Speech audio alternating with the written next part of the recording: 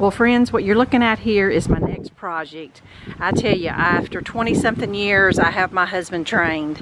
He was on duty last night and he called. He said, I'm in the absolute worst neighborhood you can imagine, but I'm behind this old church, and near the dumpster there's 2 or 3 of these 10-foot wooden pews.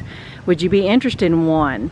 So I told him to send me a couple pictures, because there are some pews that I've seen that I wouldn't be interested in, but when he showed me the end caps of them, I'm going to insert some pictures here of what he sent me.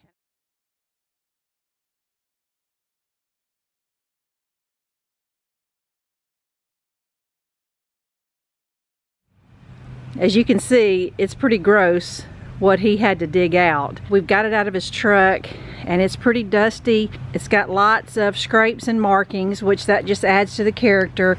On this end here, there's all kinds of initials and letters carved in there, which it doesn't appear to be too deep, so a light sanding should take care of that. I think I'm just going to try to sand it a little bit and refresh the stain. I love the wood look.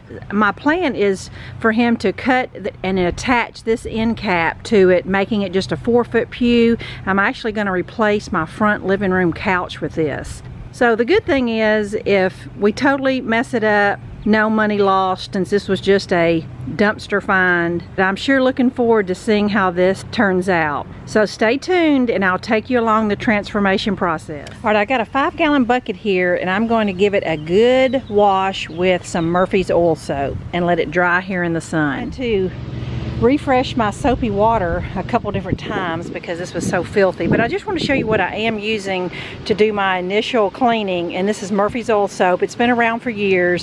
One of their memorable commercials was 2 old ladies actually cleaning church pews. I thought of that when I was cleaning. You know, I couldn't help but just imagine myself as a child fiddling in the church pews. I see all these markings and just wonder the stories this pew could tell of the lives changed sitting in these seats. I don't know, it just brings back lots of precious memories. I'm gonna continue wiping it down with some soap and water. My husband's off tomorrow and we'll figure out the next step. And I thought I'd give you a daily update on what my husband was able to do today, and that was cut the pew down to 4 foot. And I saw where he drew a line down the back and the seat, and he clamped a level on there and was able to use that as a guide with a jigsaw to help him get it as straight as possible. The verdict is still out if this is going to work or not. So I was able to get the end attached to the cut edge, and it definitely was not as easy as you think it would be. The 10-foot edge and the cut edge, there was a difference in thickness trying to fit it into that dadoed, into that cut slot.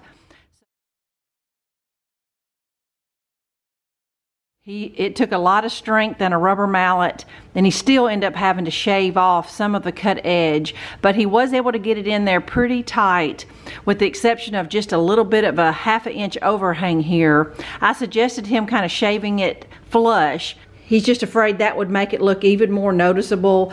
We're just going to leave it as is. I want to try to strip it and sand it and stain it. So I'm going to go to the store today, see what I can find, and I'll be back with an update. All right, friends, it's been a couple weeks since we have worked on the pew, and I'm ready to get it finished today and out of my garage. You know, after he cut and attached that end, this end that he didn't disturb had a big space in the wood right here, and that's the reason why we chose the other end to cut down. But he filled it with wood glue, sanded it, and we applied stripper and scraped it, used an electric sander, and got off as much of the varnish and stain as we could. This is what we bought at Walmart. It's the clean strip paint and varnish stripper. It was honestly a waste of $10. It's supposed to be no odor and less chemicals. Didn't really penetrate the varnish at all. We basically just use the electric sander. Even after I get it sanded, it's got some really neat character to it, so I think it's going to be fine. Now here is the stain I picked up at Walmart, the Minwax English Chestnut.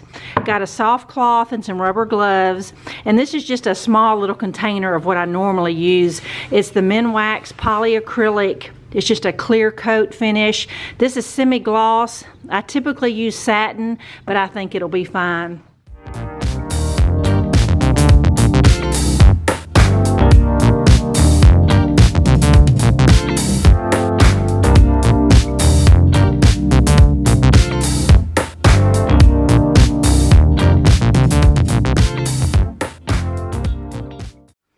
friends, we are walking into my front living room here, and here is my church pew in all its glory.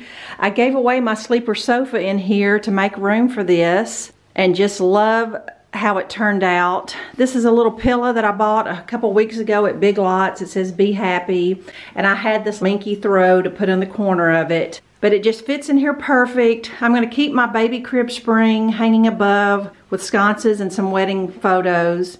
And over here in the corner, this is a table that I found a couple weeks ago on the side of the road between mine and my daughter's house. They had several things, and I called my son. I said, please go get that secretary table. I thought it was so cute, and can't imagine somebody not knowing somebody to give that to, but it was my lucky day. I scrubbed it up. I may trade it out with a wood grain table to go in that corner that matches a little better. So I have to give a huge shout out to my husband. He's the one that found it, and there's no way I could have done this makeover without him.